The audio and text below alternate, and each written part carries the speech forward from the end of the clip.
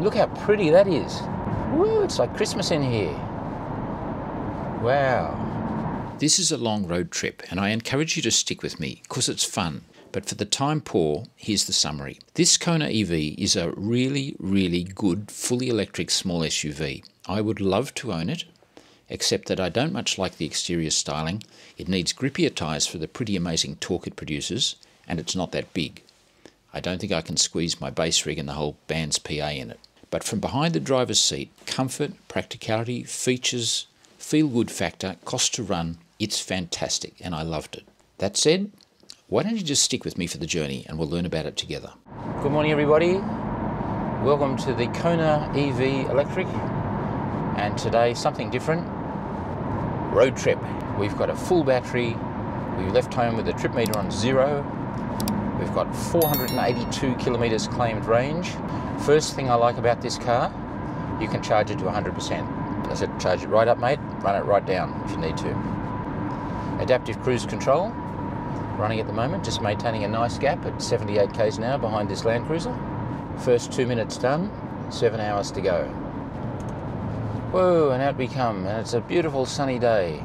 Little North Connect tunnel we just did, took about 5 minutes, cost $8, saved about 20 sets of traffic lights. Look, hey, American friends, this is a cloverleaf, such as you pioneered in the 1960s, and we've got one. But we're just heading straight through it. We do have Android Auto connected, can't touch your phone. Also supports Apple CarPlay. One of the first reasons we're doing this is that I want to find out how practical and efficient it is to use an EV for a road trip. Around town, I think we've all probably accepted by now, most of us anyway, that EVs are good for scooting around doing the shopping, going short distances to work. But today and one day we're going to do 700 Ks. And that's going to mean recharging a couple of times.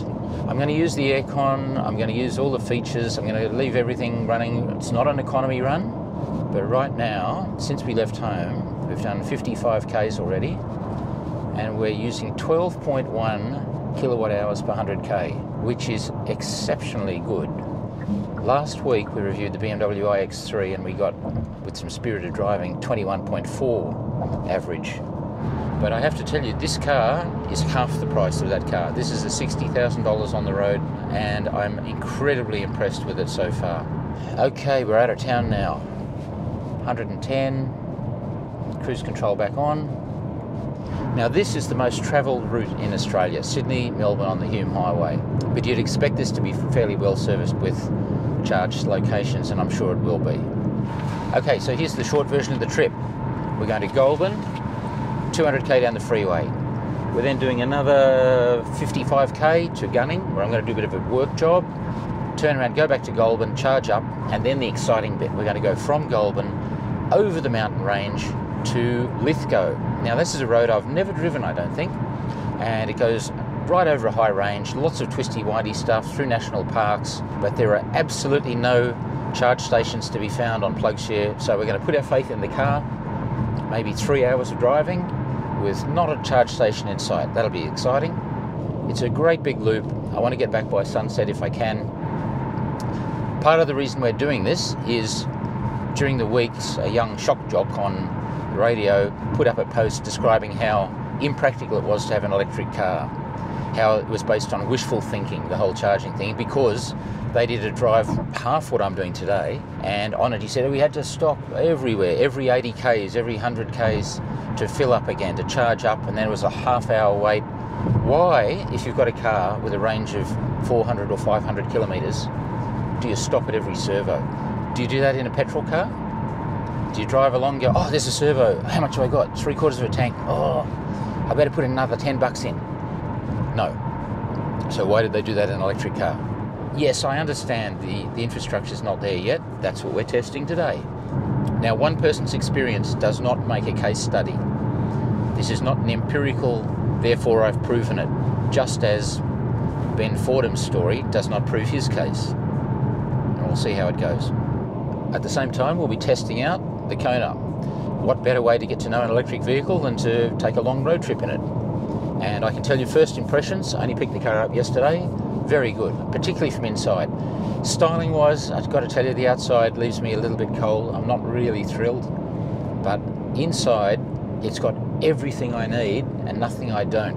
It's got my favourite heated and cooled seats, 3 levels of cooling, 3 levels of heating. This is Australia, it's hot.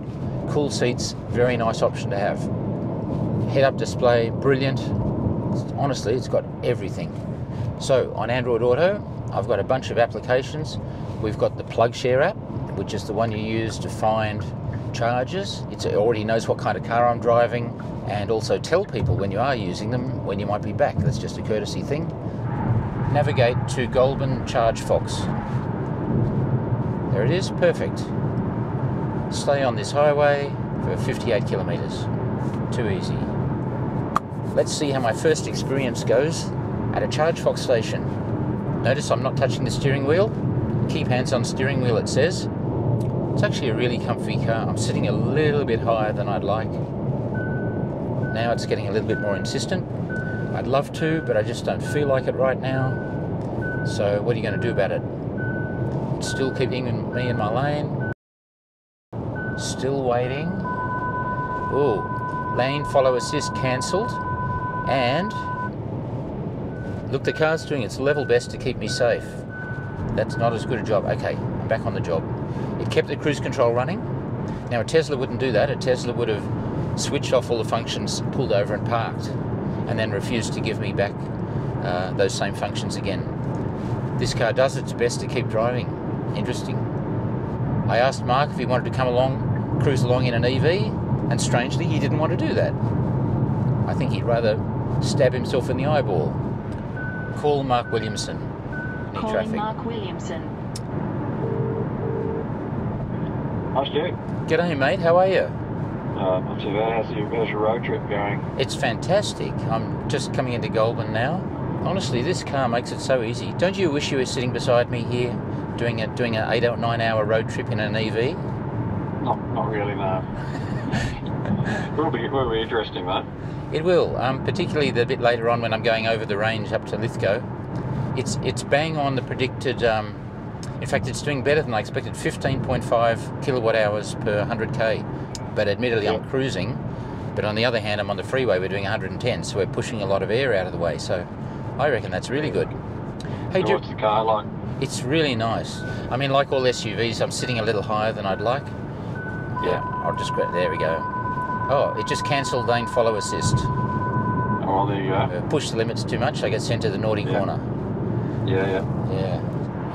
See you, mate. Have a good day. Bye. Bye. First task completed. We found a charging station. So here's the story so far. 206 k's done, charging at 52 kilowatts.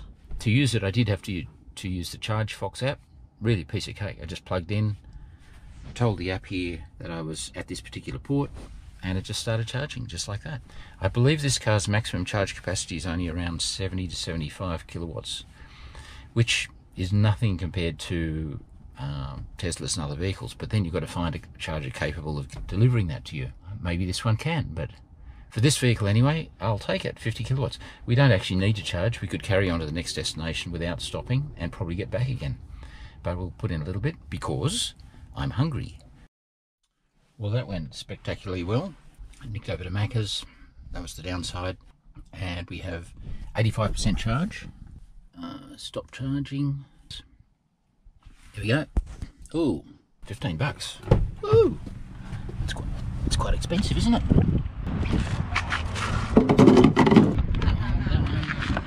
The journey continues. And next destination, Gunning. Whoa, it's not actually hard once you've done it once. Right, coming up to the Canberra turn-off. Canberra, Australia's capital. We're not going there today. We're going west, out to Gunning. You know, I've been driving almost 50 years, and you do tend to see certain behaviour on the road all the time. I'd like to share certain types with you, and I hope these get adopted into the popular vernacular. The first one is the FOMO sapien. A FOMO sapien is someone who just doesn't want to miss out on some opportunity, so they will accelerate in front of you, and if there's a truck in front, they go, no, I have to get there first, and they'll pull out alongside the truck and typically then just sit there. So there could be just you 3 cars on the whole freeway, but you'll have one guy sitting right beside another. You have this fear of being overtaken. When you eventually get by, of course, they disappear in your mirror very quickly. Unlike the stick insect, who's the kind who wants to always be with you. He'll sit on you, he'll follow you, you change your speed, they'll be there. He'll pull alongside you, he'll just sit there, he'll hover. Sometimes also known as a magnetic hoverer. The stick insect just likes to be in company. He's a lonely person. He's not afraid of being overtaken, he just wants company. And of course you've got the obligatory dual cab cowboys who are in their Hilux, or they're more often their Ford Ranger.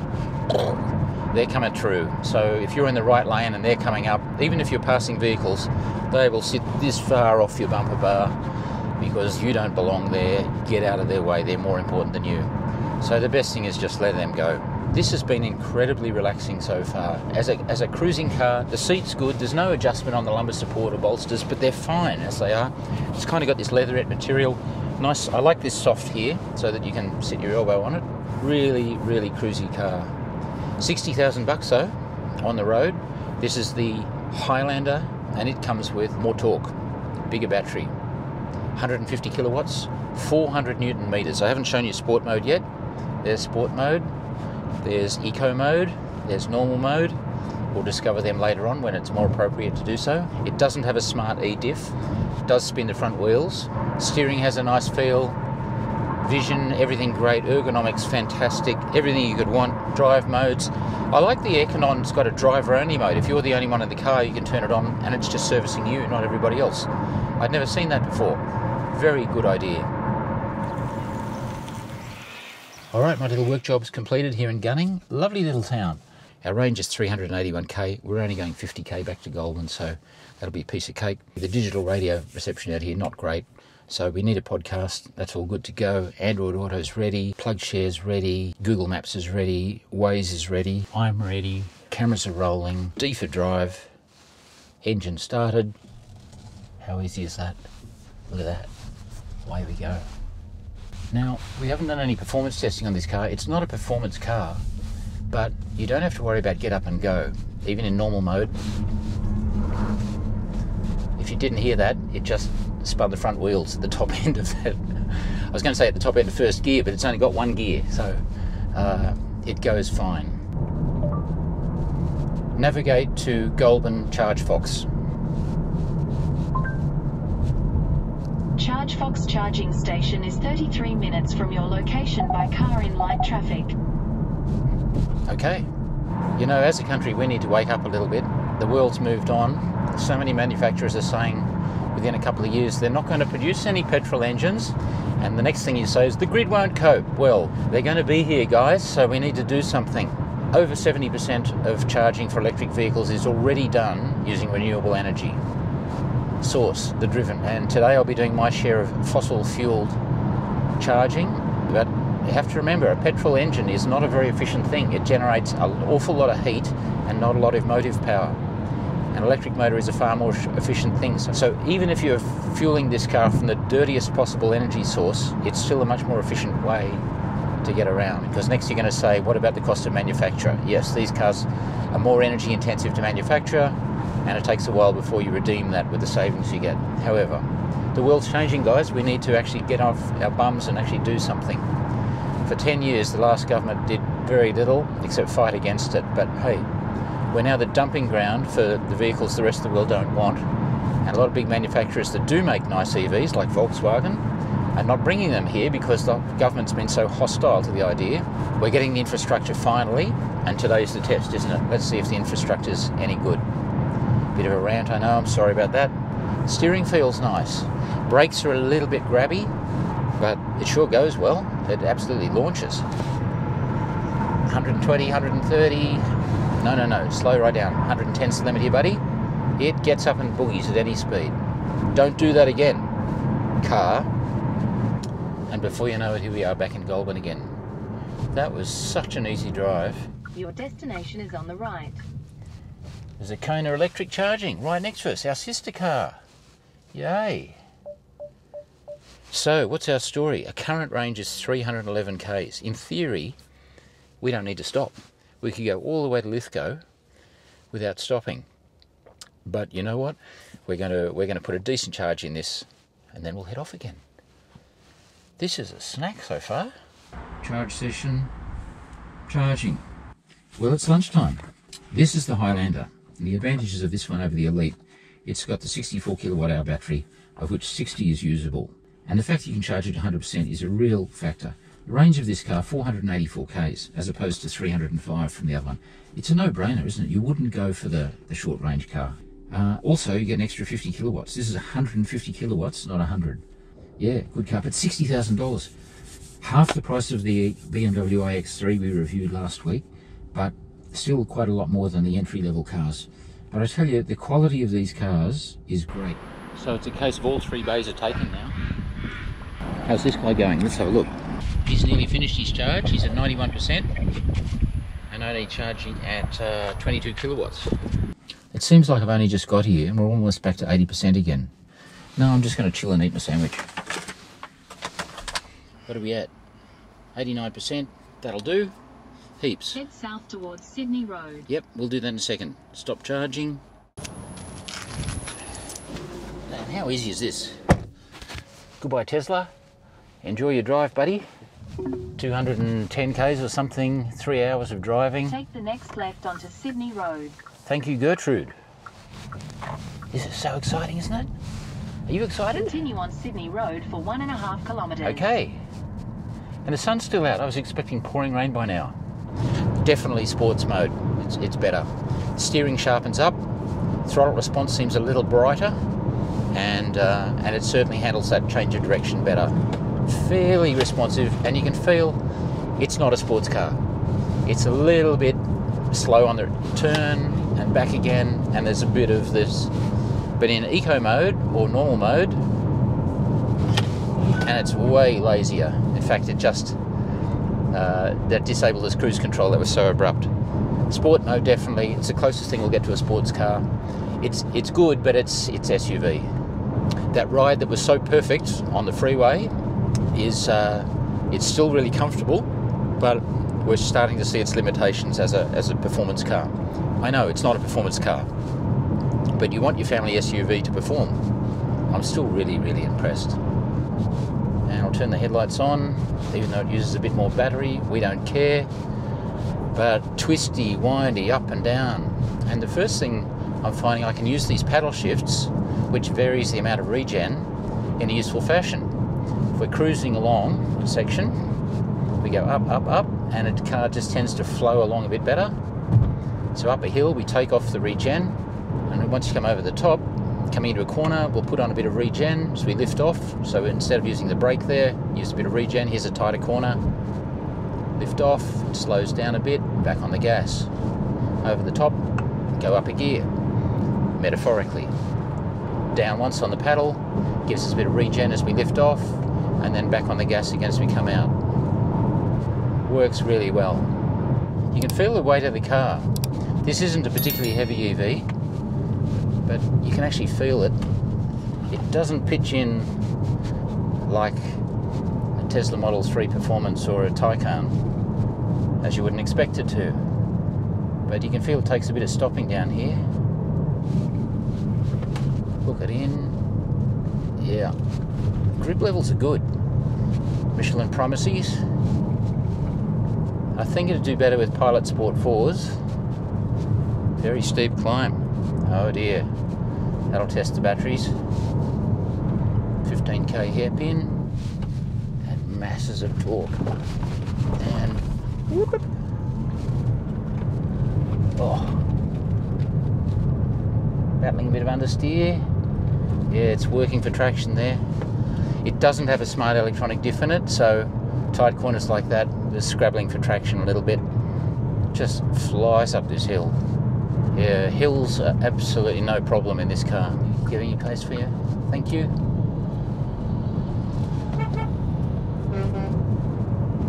Isn't that nice when you meet a nice truckie like that? Moves right over, makes it easy for you. Compared to cars, I suppose you could. The new Kia e-Niro is arguably, well, unarguably, a more stylish looking car. Interestingly, it's the same motor, the same power, 150 kilowatts, but it has considerably less torque, only 255 Newton meters versus the 400 in this. They've backed it off. It is, however, more expensive than this. So that's the price you pay for fashion. Korean cars, Kia and Hyundai, like this one, you know they're well built. You know they've got good service plans. So what's it like to overtake in this car?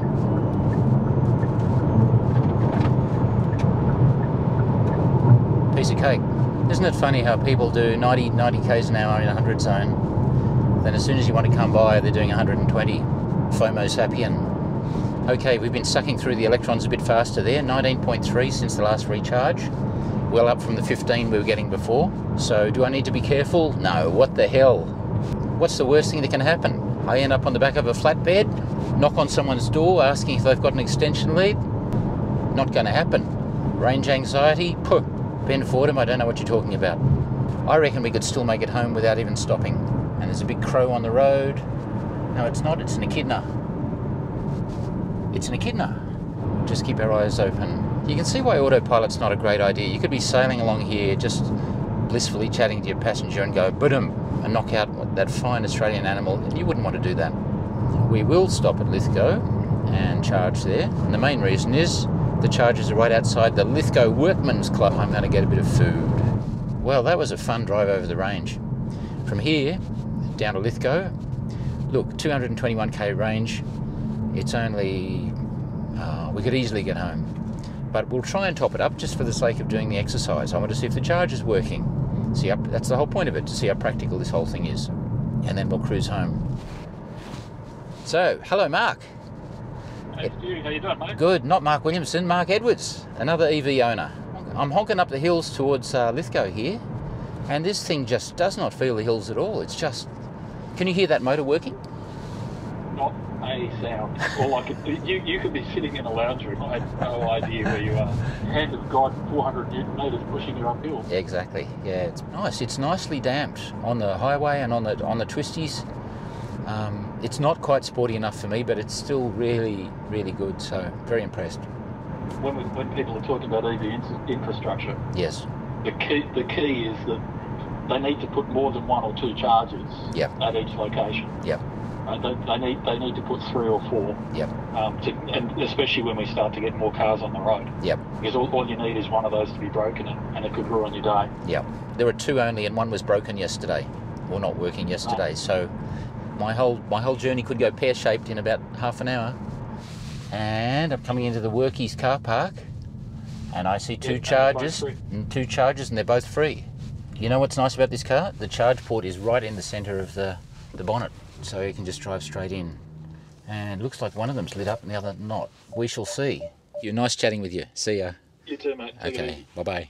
I did nothing more than just plug in and push the start button. So there's no charge to me for this one at all. We've got 43% battery, much more than I expected. More than enough. We've still got 200k range, so we could easily get home from here. It says in 35 minutes, in half an hour, it'll be back at 80%.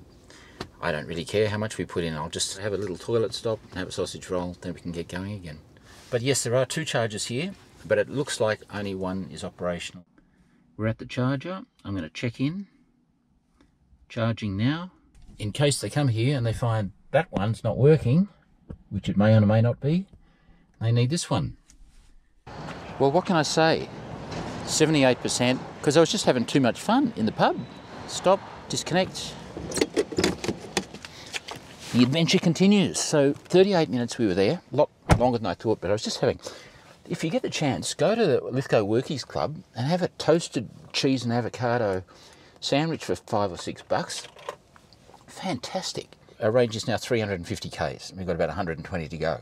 Easy as pie, we're away. But Mark's right, you know, the infrastructure does need to improve.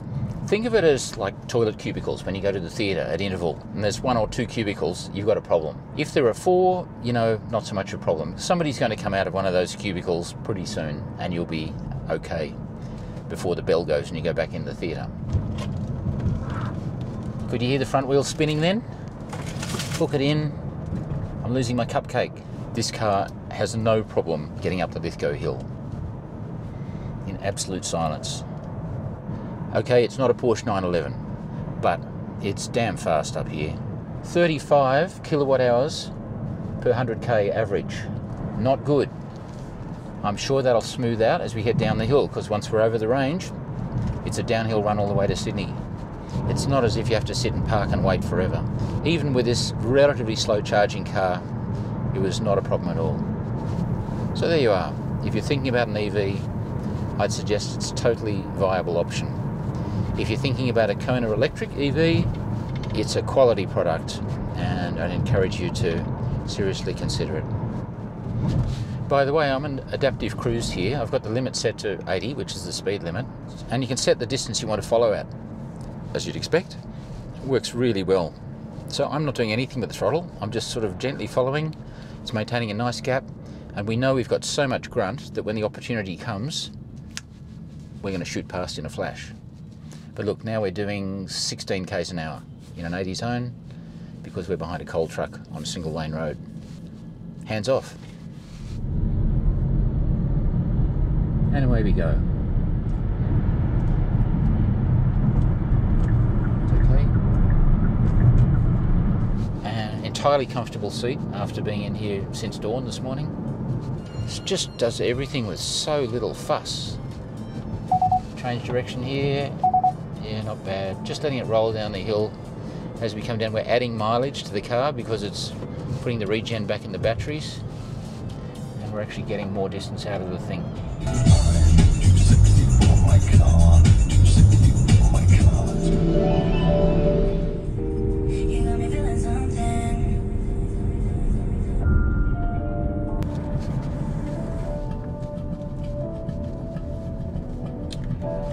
Well, that's it. That's just about the end of our 650 kilometre drive. A bit less than I thought. It's still pretty good.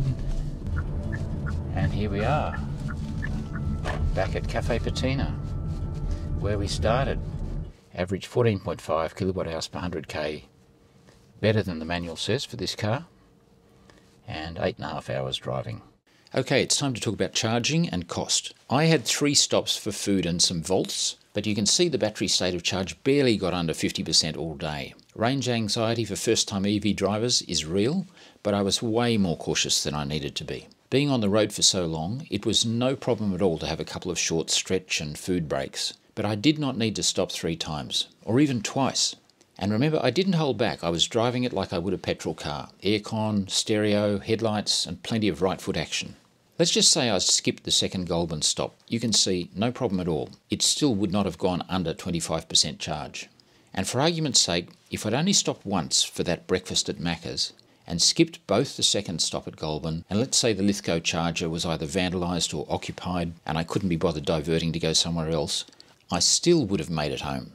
Just. So my message to Ben Fordham, mate, you're a dill, and you're not helping matters. I know you're just a stirrer chasing headlines, but no, the public infrastructure does need to improve, and that is finally happening. Fast, but not fast enough. Yes, it's true, we are 10 years behind Europe and the USA. As a nation, it's time to wake up, and you're not helping.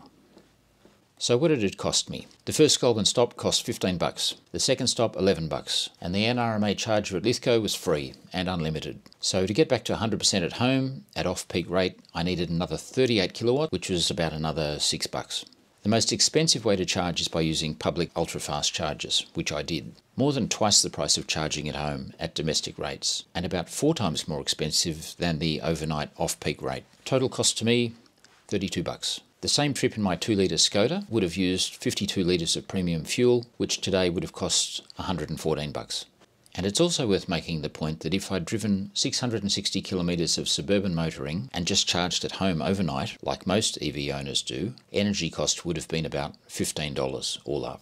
Some EV owners I know are lucky enough to have their own solar and battery solution, so filling the car costs them nothing at all. For regular people like me, using energy from the grid, driving this Kona EV would be between 3 and 7 times cheaper than petrol, depending how and where I charge.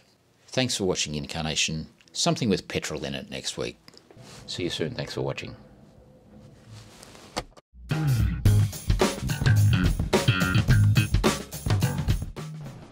Oh hey, you made it right through to the end of the video. Congratulations. Thank you for watching. If you like what you see, please share it with your motoring friends And above all, click the little subscribe thing down here so you can see the latest videos when we bring them out, hopefully each week. I look forward to seeing you soon.